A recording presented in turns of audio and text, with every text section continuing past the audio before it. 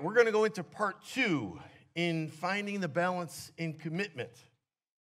And we already established last week several things, and we're going to recap that in just a second. But really what we're going to wind up covering in this session really deals with these kinds of questions. How can we be committed people while trying to maintain balance in our lives at the same time? You know, without getting like this. The second question that we're really going to be addressing in this study is what are the tools or the boundaries, the guardrails that we can put in place so as not to venture into a life that's filled with extremes. And then third, why self-preservation, a mentality of self-preservation, is not ever to be the mentality of a Christ follower. You can say amen because that means you concur, so I'll do that, then you do that. Oh. A spirit of self-preservation is never to be the mentality of a believer because that means that it's all about me. My main concern in life is just preserving me, my schedule, my agenda, my priorities, my white picket fence, and all this kind of stuff. That's never to be the mentality. If you ever adopt that mentality, you have slid from a Christ follower to a consumer. And that will destroy you for sure. I want to read a few quotes to you. A guy named Jim Rome said this: motivation is what gets you started, but only commitment is what keeps you going. If Pastor Debbie and I weren't committed to the Lord and to this ministry, we would have stopped going a long time ago. We were just reading today some pastoral statistics across the country. It said the average longevity in ministry is less than 5 years. Gone. Out of the ministry completely. The average pastoral stay in a location is 2.9 years. Then the pastor moves on. You understand, this is radical. And it has radical implications for the church at large. And so we don't want to go there. There's a lack of commitment somewhere down the line that when the going gets really rough, someone's bailing out, and they shouldn't be bailing out in a lot of cases. Sammy Davis Jr., late Sammy Davis Jr. said this: you always have two choices in life, your commitment versus your fears. Wow. And then Heidi Reeder said, commitment is the foundation of all great accomplishments. A person who can accomplish is a person who's committed, more so than the person on the left and the right of them. Then, of course, the former great football coach, Vince Lombardi. Vince Lombardi, two quotes. He said, most people fail not because of a lack of desire, but simply because of a lack of commitment. Then the second quote by Vince says, the quality of a person's life will be in direct proportion to their commitment to excellence, regardless of their chosen field of endeavor. Wow. How many of you know that you can't be excellent without a commitment to excellence? Excellence is, Aristotle said, excellence is a habit and not an action. Wow. So, last week we covered a couple of these. If you look at in the shaded box just above Roman numeral 2 on your notes there, you're going to see this universal principle that's going to be woven into all of the statements that we're going to make tonight. This principle will be the backdrop behind it. And here's the principle. It's always easier to get into something than it is out. Right? It's always easier to get in than it is to get out. So, we covered a couple of these. Go to Roman numeral 2. The 4 areas of life where balance concerning commitments is crucial. Number 1, we looked at last week that we need balance when it comes to how we handle our money. Balance, of course, being defined by first establishing right biblical priorities, and then you move in balance down the line. But right biblical priorities, that's why if people are taking the financial peace class, they're establishing and they're learning about right biblical priorities and establishing that set of priorities in their life because they know what needs to be first or who needs to be first, and then it kind of works out from there, correct? So from that place, if you put the Lord first and then you use wisdom in this other areas of your life concerning finances, you're going to wind up moving in a very healthy, solid balance that will keep you financially solvent and not stressed out of your mind as a lifestyle. Number two, we looked at the fact that we need balance when it comes to how we handle our relationships. And one of the things that we said last week was it's important to be a good friend. It's important to be solid in our relationships. It's important to be loyal. It's important to be faithful. It's important to be a confidant. In other words, a person that can keep confidences without leaking someone's secrets when they share their heart with you. How many of you know that's a destroyer? That destroys people. It destroys relationships. It can even destroy brothers and sisters or two sisters or, even the Bible says even the best of friends. A gossiper, the Bible says, can drop seeds right in between the best of friends and even tear a lifelong friendship apart through misunderstandings and backbiting and little seeds of gossip and innuendos and misunderstandings. And so it's important that we maintain balance in our relationships. And one of the things that I talked about last week in reference to balance within the relationship was I talked about giving advice or giving counsel. And I said, for example, even if you have a very good friend, and as a very good, and with you trying to be a very good friend, they're always asking you questions because their life always seems to be in a dilemma. They're always in a relational nightmare. They're always in this. They're always in that. And they're always asking you for the very best of your time, the best of your counsel, and then they turn around and do exactly what they want to do. Over and over and over and over. And what I said last week is you got to call a timeout on that. No longer should you give your friend the very best of your time. Doesn't mean you don't care about him anymore. Doesn't mean you stop being friends with him. But you cannot go running to their aid in terms of counsel and advice every single time they have an issue because their life is an issue. And they don't listen to anything. If they had wisdom enough to understand a good word when it's coming toward them, they would be applying what you've already said. Listen, Debbie and I have been through this for years. It's almost like we need a digital recorder and someone calls again. Oh, you again? Yeah. Let me play something for you. 1997, 2003, 2009, 2012, 2020, and here you are again. Guess what? We have nothing new to say. If you had applied it in 1997, we wouldn't have need for this digital recorder.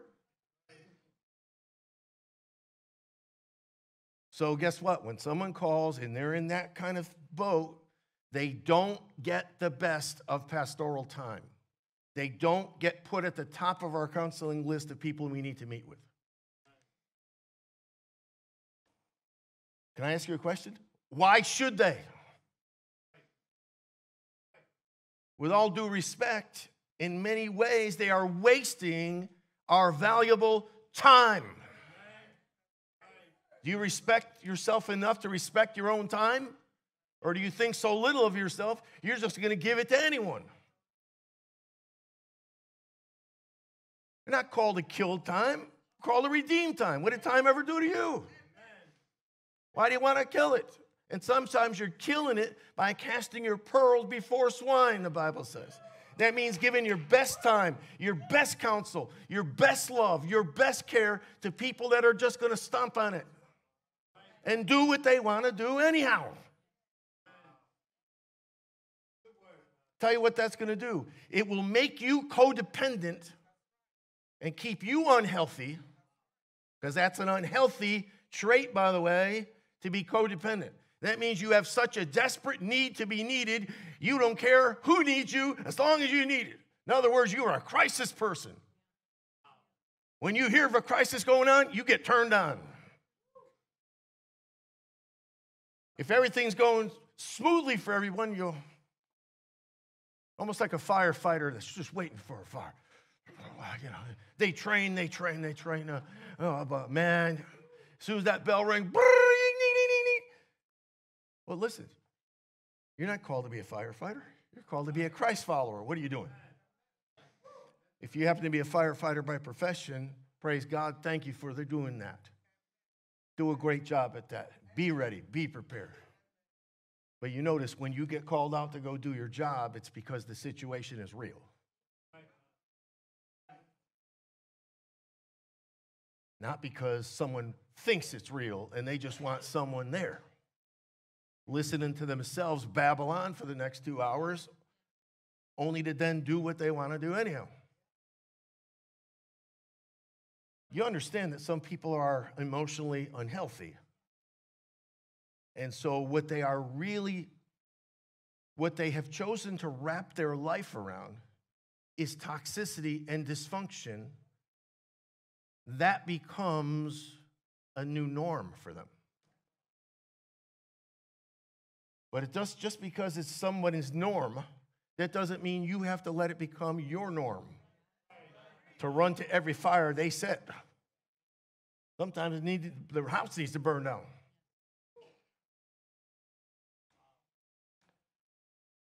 So what I said last week was to maintain balance, because listen, as I said, if you don't, what's going to happen is you're going to wind up codependent. Now, some of you, because of how you've grown up and what you were exposed to as a child, you already have codependent tendencies in you. You need the Lord to help you with that, identify that, expose it, and break it. Or it's going to wear you out. You're going to be the caretaker of the world, the nurse of the world. But you're going to find that some people just want your time. They don't want to be fixed. They just want your time. You know, one of the things about going into nursing home ministry years ago, when we started doing nursing home ministry, was when I discovered that very, very elderly people, in many cases, their own family no longer sees them and all this kind of stuff, and their world has shrunk to the size of a thimble. So guess what the people really want? Anyone to come in and see them. And when anyone goes in to see them, in many cases, you know, if they want to talk, as soon as they get talking, all you have to do is nod and grunt. You'll be good for the next 3 hours. They're going to give you their life story. They're going to tell you how they used to walk to school 5 miles when they were kids, and that's okay. And you know what? They feel good because they want time. And they're not wrong to want that time, because a lot of times they've been forgotten about. They've been neglected by their own family, put in a home. But when it comes to otherwise more normalized situations, you don't want to be codependent. If you have those tendencies already, you will need the Lord to break those. Don't feed those things in yourself. You need to break those things, get them exposed. Secondly, if you keep going on down that road like this, sooner or later, you're going to get cynical and bitter and burnt out by people, and you're going to say, I no longer like people. I don't trust people anymore. I've given myself to 1,000 people, and they've all used me. You know what? You've let them use you. Don't blame them. Blame the person who stares you back in the mirror first, because they already have issues. You know that. But who's got bigger issues if you're the one that keeps going back there?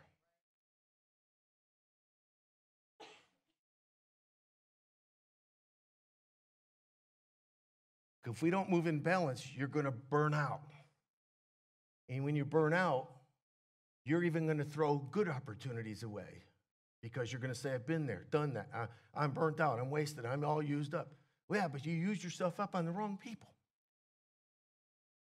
because you didn't listen to stuff like this. And most times when people don't listen to stuff like this, it's for one simple reason.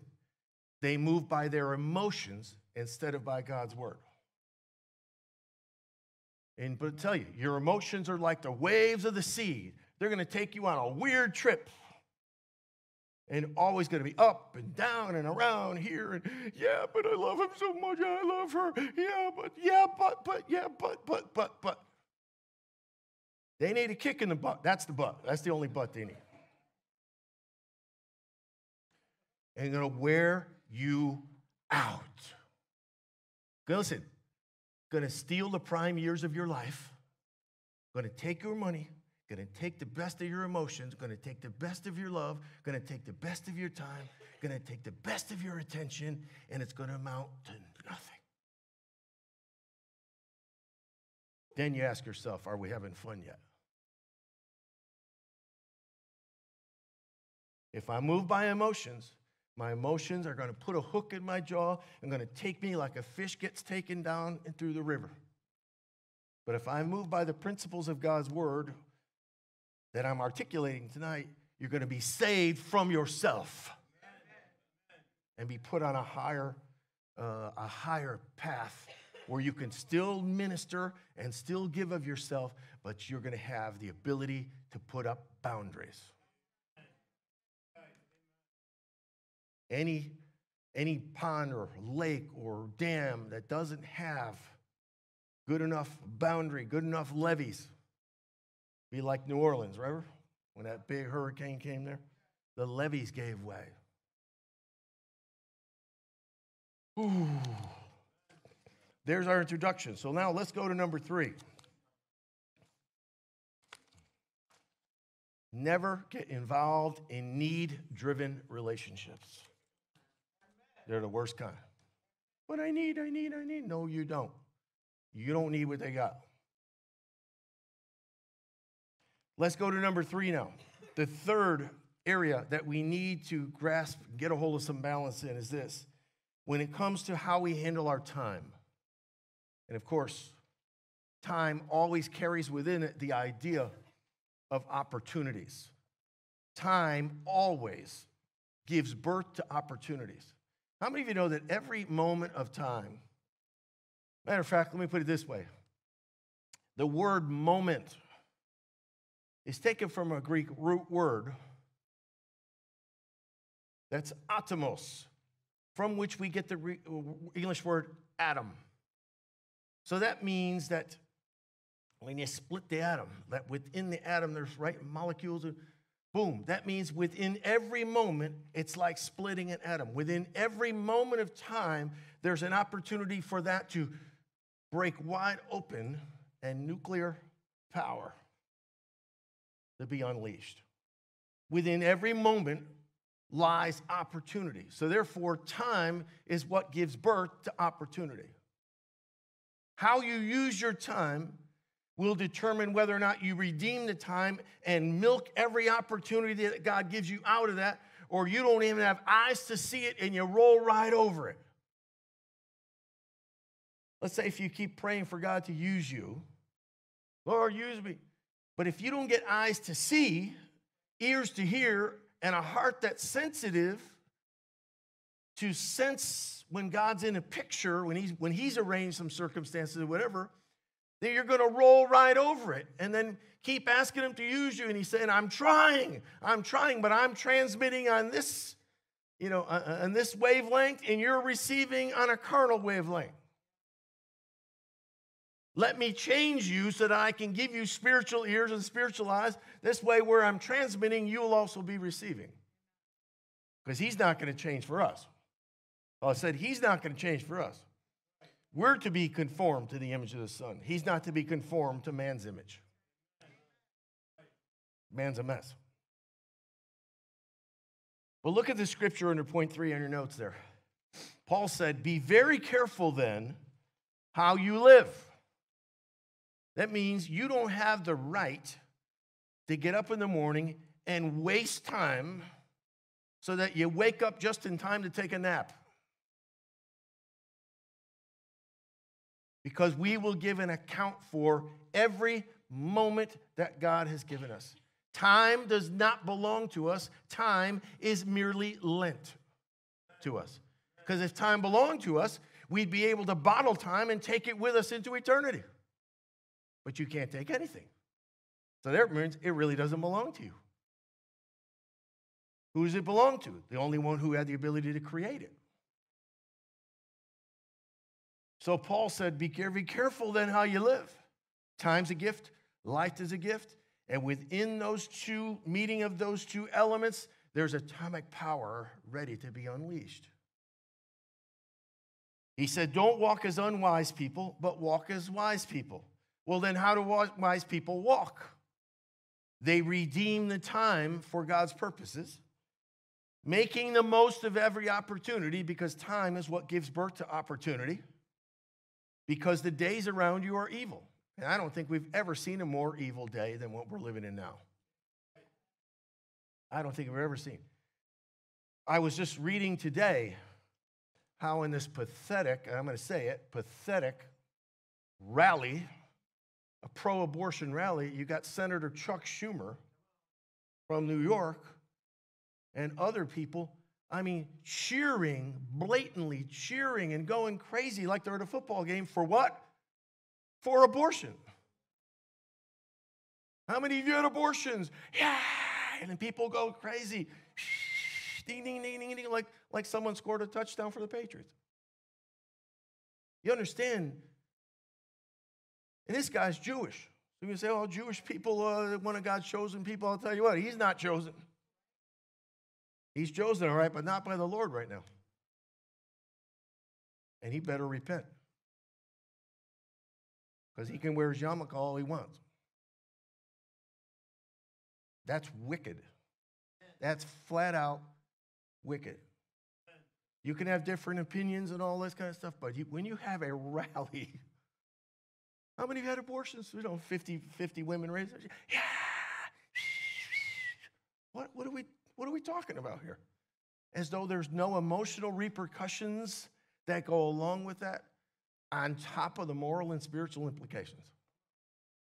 You understand, we're in that time that Isaiah said when evil is called good and good is now called evil. We're in that time. Wake up. We're in that last day. Paul believed that 2,000 years ago. But if he only could have foreseen this day, he would have said, I'll take that little phrase back. He said, make the most of every opportunity. This was 2,000 years ago, because the days are evil. So if you want to buy it back from the devil, it's yours to take. But if you're as carnal as he is, you won't have the ability to ransom back what God wants you to ransom back. It's almost like time is a commodity. How many of you know that money is simply a commodity? Bible never says that money's the root of all evil.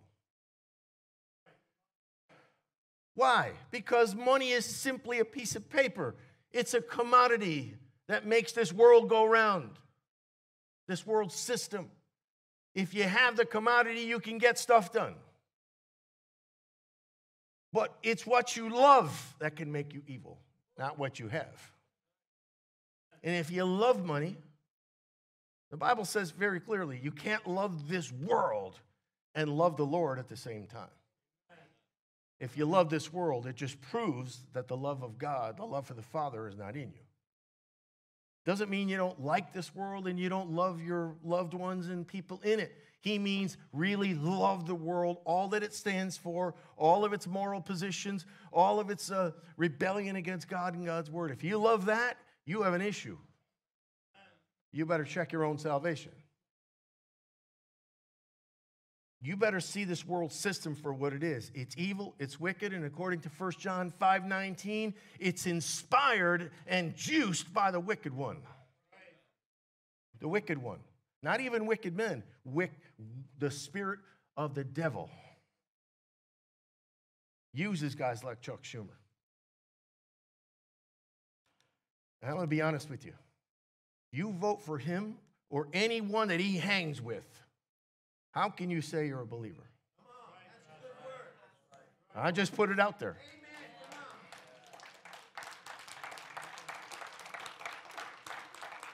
Because there's really no such thing as just voting for a candidate without buying into the whole platform of the party on which they stand and with whom they hang. You get the whole Trojan horse, baby. So you better be careful. Don't vote for the devil and wonder why he brings demonic things.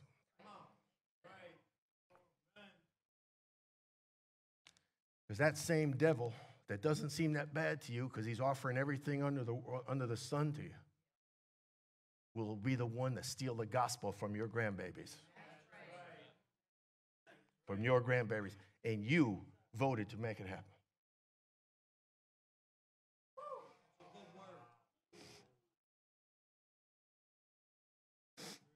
I'm just putting it out there. The guys, there's just some wicked people doing wicked things.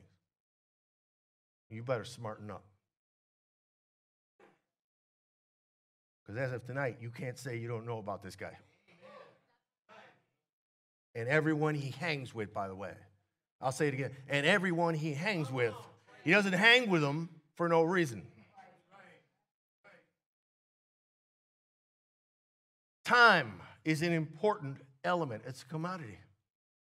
You see, the same $20 bill that gets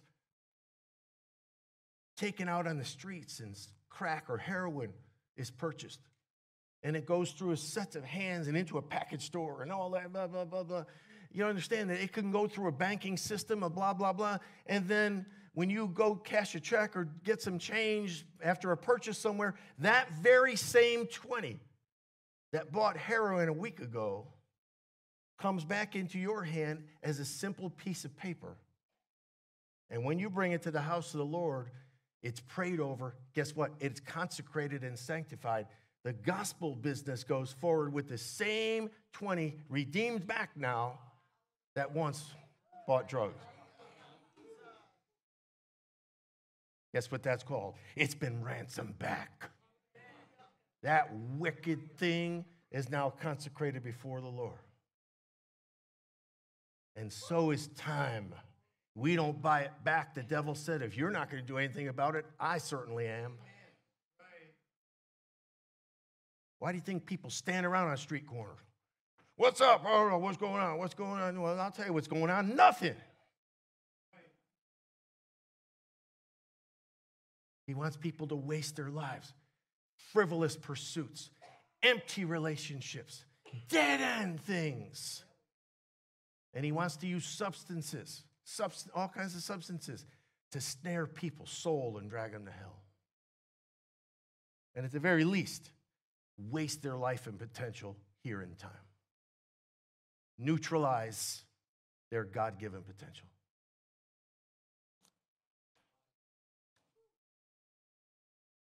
Wow. There's a saying that says the person who tries to burn the candle at both ends isn't as smart as he thinks he is.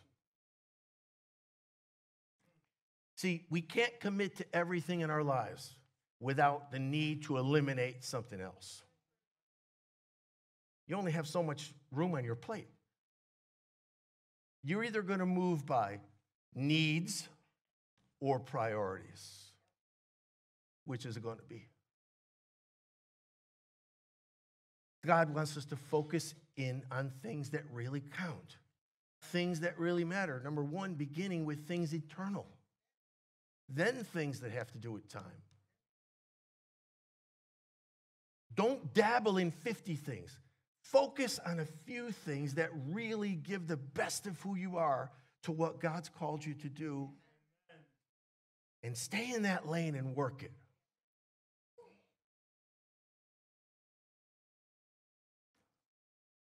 Wow. You know what? You could buy all kinds of time management books and you find somewhere in there, create a to-do list. Well, I would counter by saying this. Alongside that, why don't you make a not-to-do list?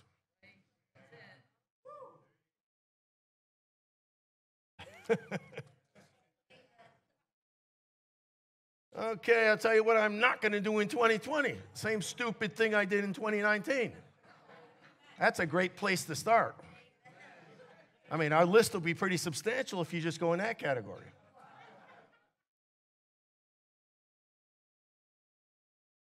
All right, so number 1, our money. Number 2, our relationships. Number 3, our time. And number 4, we need to maintain and create a balance when it comes to handle our service.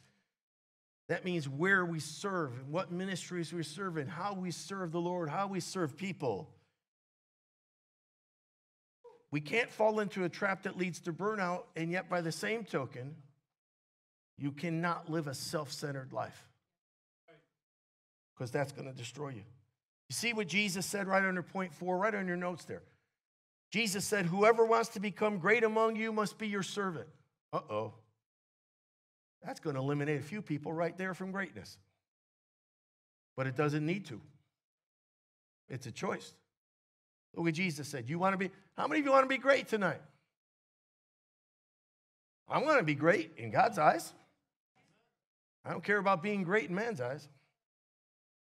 Because some people think Chuck Schumer's great. That shows you how much people know. Jesus said, whoever wants to become great in my eyes must be your servant.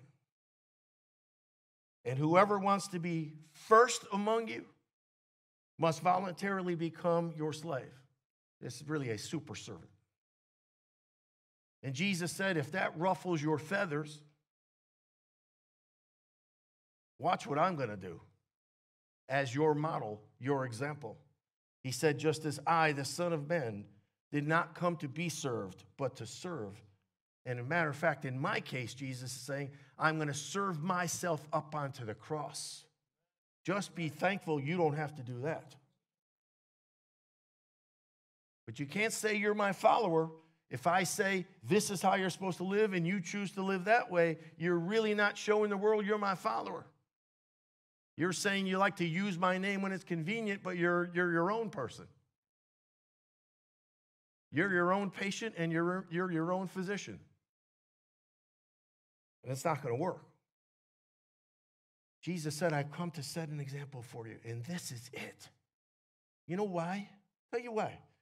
Because there's no way that I could serve you and live a selfish life at the same time.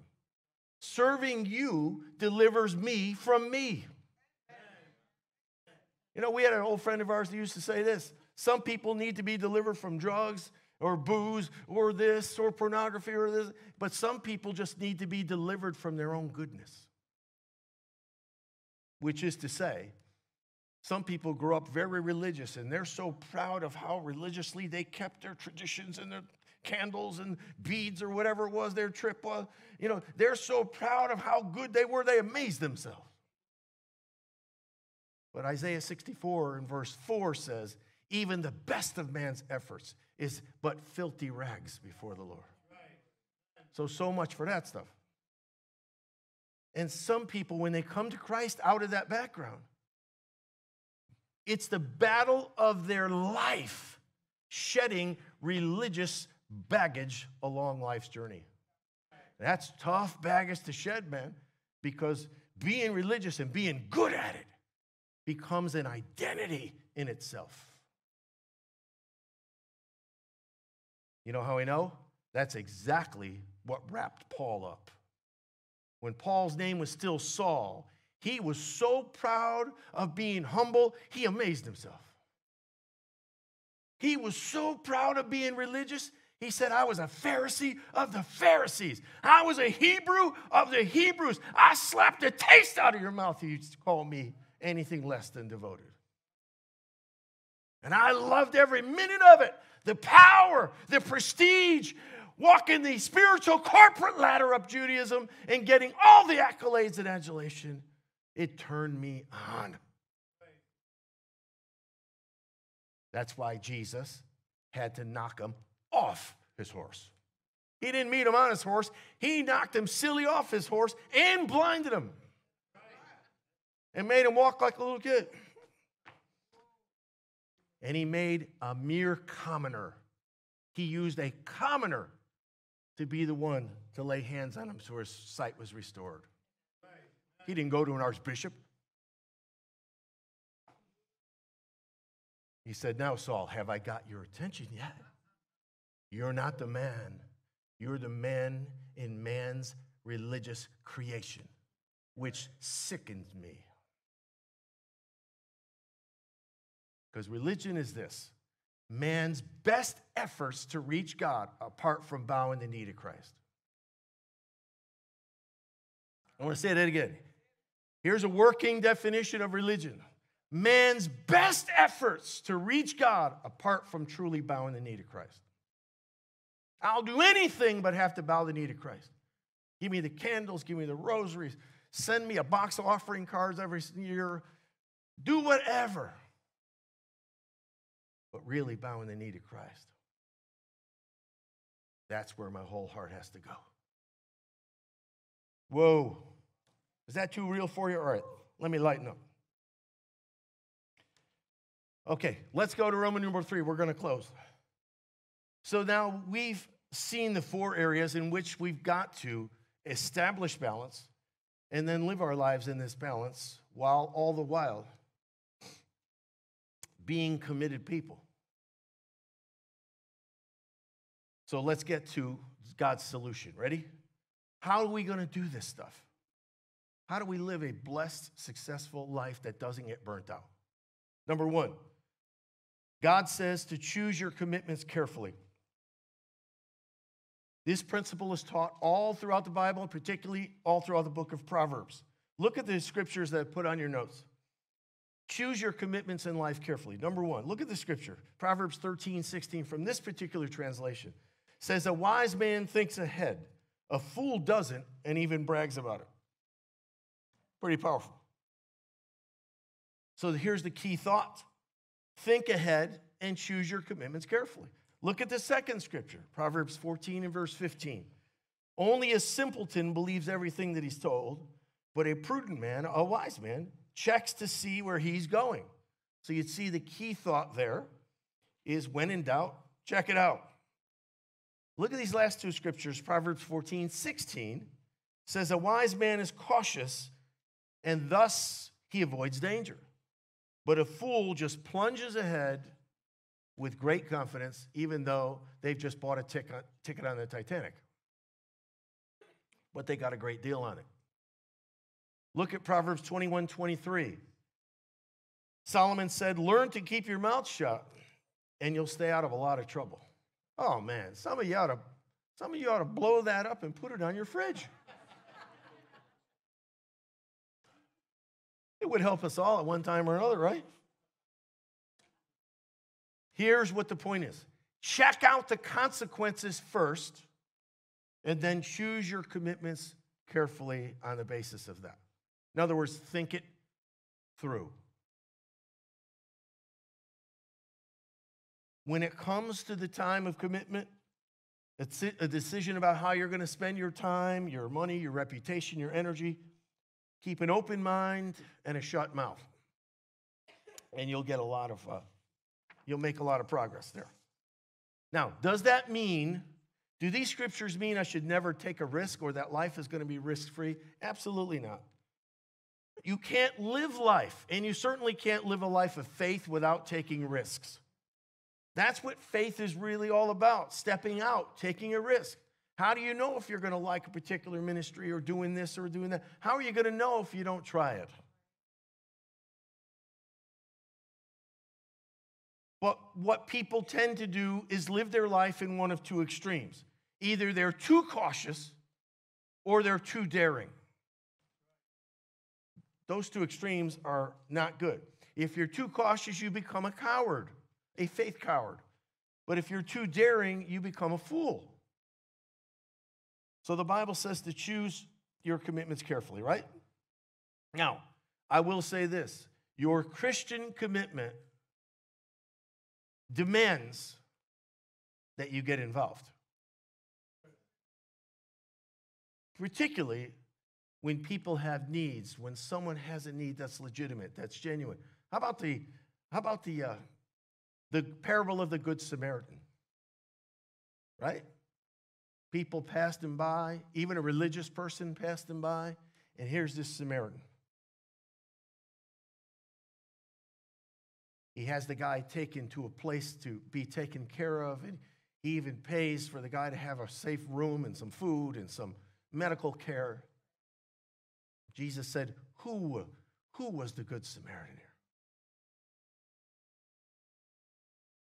We heard this years ago, and it has really gotten us many, many times over the years. Here's what it was. I was reading this story about this guy who used to be the president of Notre Dame University years ago. And he was always wanting to write a series of books and do that and do speaking lectures and all this kind of stuff. Every time he tried to do this, that, and the other thing, some crisis would pop up on campus or some huge thing, some huge project. In other words, the point is, no matter what he tried, he could never get to certain aspects of what his bucket list was, what he felt as though his life really needed to be about. And he said he was praying one day, and of course, in his case, he went to Mass, but he's praying, and he said, over the course of time, he said, I blurted out one day, God, I'm trying to do my work, and I keep getting interrupted. He said, and then I felt this strong impression come over me. Your interruptions are your work. See, he planned so strategic. He planned God right out of his agenda. He planned,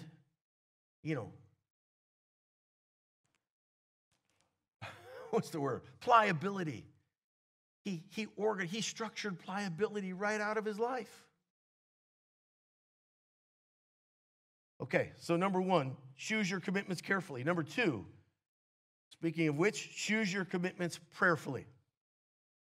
Prayerfully. Ecclesiastes chapter 5, verses 4 to 7, not on your notes. Ecclesiastes 5, 4 to 7. Solomon talks about a guy going into the temple and praying and making vows to the Lord and then not paying those vows, not keeping his promises. Like a lot of people, when they're in grave danger and they say, God, if you can hear me, if you get me out of this, I'll serve you. I'll change my life. You give them about 2 weeks after he delivers them. They go right back. Guess what? People may forget, but the Lord doesn't forget. Those are serious indictments. Vows, promises, things uttered are commitments to the Lord that are verbal, but the Lord binds those things. See, we can't live our life without making commitments. We commit all of our time to something. We commit something to somebody. And then Ecclesiastes 5, verses 1 through 3. This is where he says, let your words be few, but let your commitments be clear and strong. Because God's in heaven, and we're merely here on earth. Here's what the end of that passage says, Ecclesiastes 5:3. Keep your promises, for it is far better never to say you'll do something than to say it and then not do it. Woo! Don't go there. Okay, so you said, well, how do I sort through this? Well, look at the scripture right under point 2, the first scripture right there. If any of you lacks wisdom, let him ask of God. We can ask the Lord, Lord, give me wisdom to make better decisions and prioritize my life and be a committed person. And the Lord will give you wisdom, and he gives to all liberally and without reproach. That means he won't smack you down. He won't mock you for asking for wisdom. He gives gladly and joyfully to all who ask. Let's go to number 3. So we want to make our commitments carefully. 2, prayerfully. Number 3, determine to be a person of commitment. Determine to be a person of commitment. You will never be a successful person without being a person of commitment. It's just, they're intertwined. You just can't do it. You certainly can't be used in your maximum capacity before the Lord without commitment. So, we want to be a person of commitment. Look at what Jesus said. I'm sorry, this is in 1 Kings 8, first scripture. Let your heart therefore be wholly devoted to the Lord our God, to walk in his statutes and to keep his commandments as at this day. Well, look at that first portion. Let your heart therefore be wholly devoted to the Lord, completely devoted. So we've got to be a person of commitment. Luke 9:62. Look at the second scripture. Jesus said, no one, after putting his or her hand to the plow and then looking back, remains fit for the kingdom of God. What he means is, as long as you're looking back, this is, if you're plowing a field, you start looking back, and pretty soon the furrows in your life are going to look like this, and the whole world looks at your field and says, man, somebody or something got their life off track. So Jesus said, if I'm at the finish line, you're supposed to be fixing your eyes on me, but you think that which I delivered you out of is that good that you want to go back to your own vomit? He said, then do it. But you better choose this day which direction you're going to go in. You try and go in both, you're going to make a mess out of everything. And in the process, you become unfit for the purposes of God for which I've brought you in. You disqualify yourself. And he doesn't want us to do that. See this Galatians 6:9 there in your notes? Paul said, let us not get tired of doing what is good. At just the right time, we will reap a harvest of blessing if we don't give up. And then Matthew 5:37, Jesus said, simply let your yes be yes and your no be no. Anything beyond this comes from the evil one. Why? Because the devil talks out of both sides of his mouth. The devil says one thing, but he always means another thing. The devil won't give you a straight answer. He wants to get you all tied up and tangled up into, well, maybe if I get around to it, I'm not sure. Well, if Jupiter aligned with Mars, and then, it's not the age of Aquarius. Who cares about that? Let your yes be yes. Let your no be no. Speak the truth in love. Be an honest person. Walk in the light as he is in the light. Because anything other than that is of the world. And the Lord doesn't want us tangled all up in that. I want to give you one last scripture. Luke 17:33. You could just write it off to the side. Luke 17:33. Jesus said this. By the way, you could also put verse 32. Luke 17:32 and 33, because 32 sets the stage for the impact of 33. But Luke 17:32, Jesus said, is it back here? Yeah, well, all right. He said, remember Lot's wife. Do you remember what happened to Lot's wife? Yeah. She became the Morton Salt person. But she didn't get any royalties for it.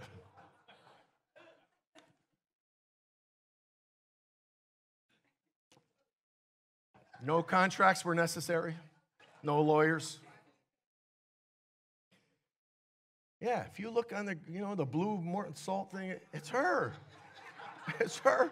She even got an umbrella going on this time. No. They just modernized her. I mean, you can't knock them for that. So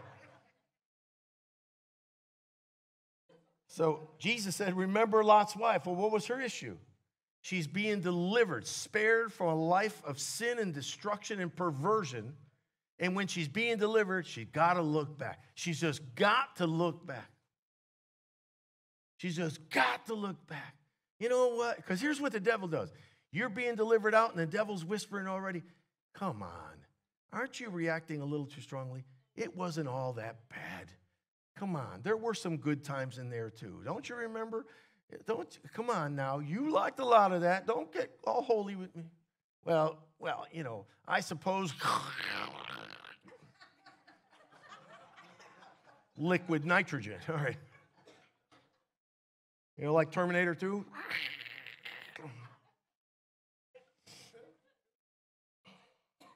So Jesus said, remember Lot's wife? She listened to the devil to look back, and it cost her everything. Then he says in verse 33, whoever seeks to save his own life will lose it. But whoever loses his life, in other words, gives his or her life agenda for my sake, will gain it all. You can't save yourself, is the point. You can't deliver yourself. If you try and live a life of abandonment to Christ, but self-preservation at the same time, you will die. You want to preserve your life and keep your 9-to-5 thing and keep your way of life and keep all your things humming, and you think you're going to serve the Lord successfully at the same time? No. That's the wrong equation.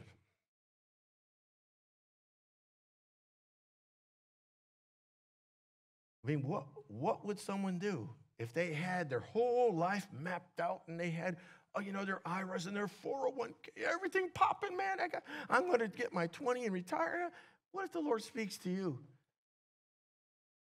I'm sending you to Zimbabwe. And that's where you'll spend the remainder of your days preaching the gospel. Or maybe he sends you where Mother Teresa was. Said, forget all that you planned. That's where I'm sending you. Going to deal with that. How are we going to deal with that? How are we going to wrap our head around that? Would we? Will we answer the call?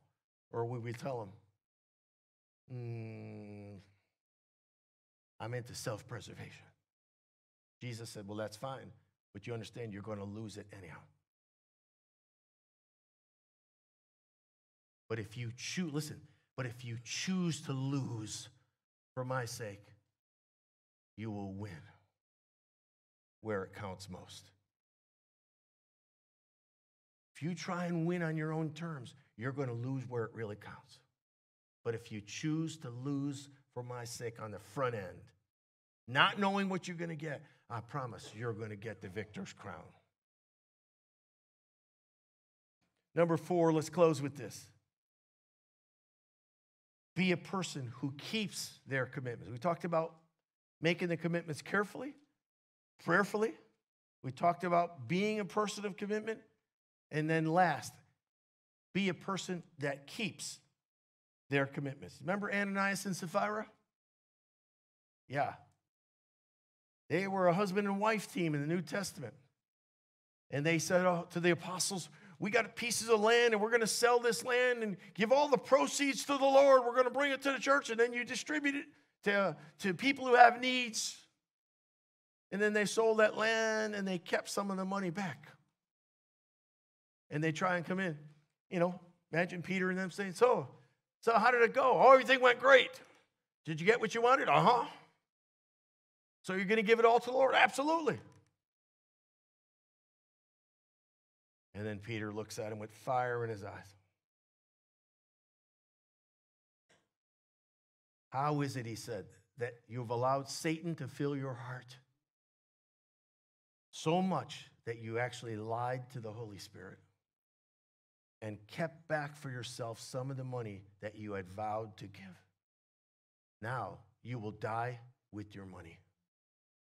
Boom! He dropped right there like a bad habit. Then his wife comes in, tries the same old head trip. She gets dropped. They had a double funeral in one day church service. Guess what the Bible says? It says the fear of the Lord came in the church, healthy, righteous fear of the Lord. And it says, and those round about, in other words, the skeptics, those trying to decide whether they become that Christian and join that crazy church. It says some were drawn to that kind of holiness and power and clarity. And some knew that they better stay away. But it clears things. It clears things up. Look at the last two scriptures right on your notes. Solomon said, a person who promises a gift but doesn't give is like clouds and wind that bring no rain. Proverbs 11:3 says, the integrity of the upright guides them, but the unfaithful are destroyed by their own duplicity, their own double-mindedness. And I want to give you one other scripture. Just write the reference off to the side. Psalm 15 and verse 4. Psalm 15 and verse 4. It's where David said, a person that the Lord is pleased in, they keep their word, they keep their commitments, even swearing to their own hurt. That means even when it's inconvenient, they still do what they've promised. Obviously, unless they're unable to. If they're unable to, they're unable to, but then they tell the person. They don't just blow it off and not show up. Wow, does that sound good? Listen, that's how you can live a life of balance and commitment at the same time. Thank you, everybody. God bless you. Let's stand. Thanks for watching. We would love for you to do two things. First, click the logo and subscribe to our channel. And second, like, comment, and share our videos with those whom you care about. We're always updating our page with the latest messages and original content.